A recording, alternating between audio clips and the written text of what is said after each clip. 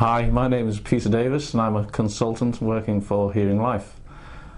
Today we're going to answer some general questions with regards to hearing loss and audiology. Now, quite often one of the questions we are asked is, what are the early warning signs of hearing loss?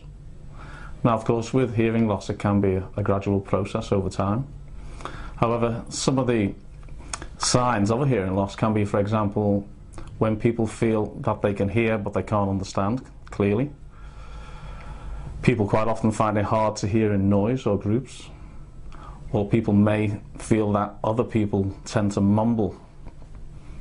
Another one is if people feel that they need lots of repetition. TV, if the television is up quite loud, in fact louder than what other people regard as normal.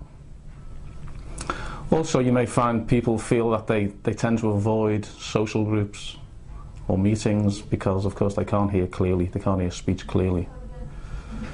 Another one may be the fact that they can't hear the phone or the doorbell ring unless they're up really quite close.